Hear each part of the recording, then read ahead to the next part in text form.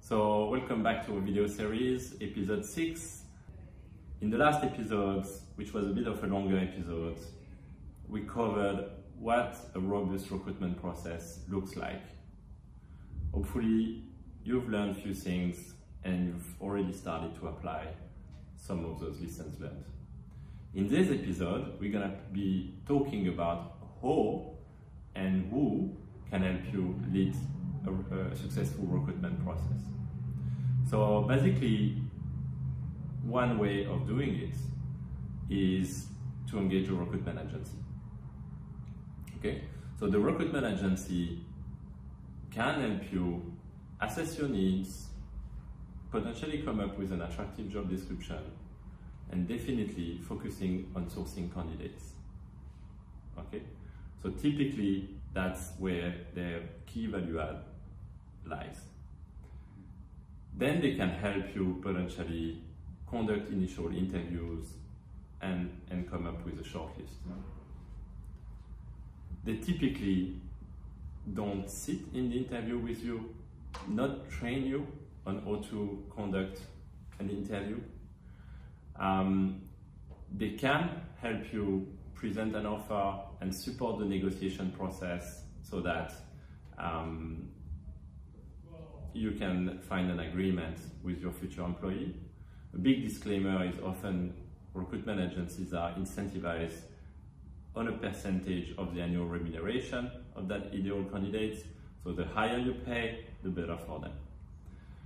Finally, they can't really help you because they sit as an external party with the onboarding of this new hire. A number of recruitment agencies are very transactional driven and wouldn't do any follow-up. So basically, as soon as you hire this person, they invoice you and then they mainly talk to you to see if you've got any other hire in the pipe. But yeah, recruitment agencies are definitely an option when you don't have internal HR and really limited capability or capacity to run a robust recruitment process, because as a founder you have a number of other things to do, even though this is very critical, hiring your next colleagues. Another option is hiring and creating an HR function. So typically, and very recently, I spoke alongside the talent acquisition team for Koala, a very successful Australian scale-up. They waited year 3, and when they were probably 80 plus employees before creating this function internally.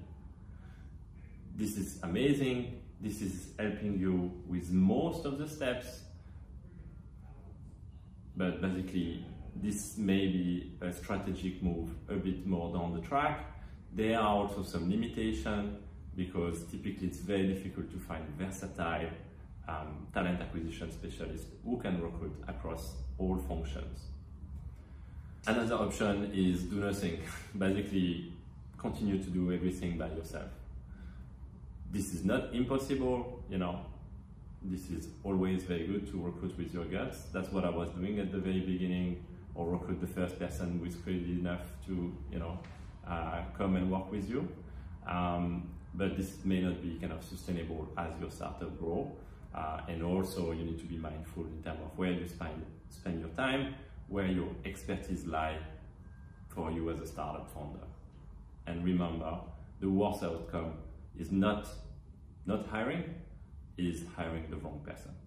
Finally, you have a limited number of talent partners, so people who are genuinely aligned with you, incentivized on your long-term growth. That's how we define ourselves. Australiance Talent, we define ourselves as talent partner, helping you all along the way, being incentivized on the short term, but more importantly on the long term and the success of your company.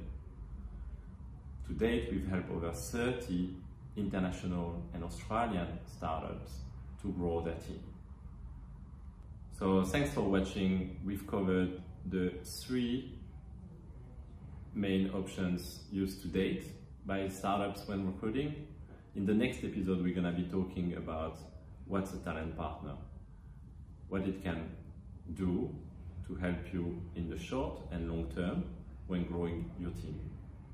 Thank you for watching and see you at the next episode.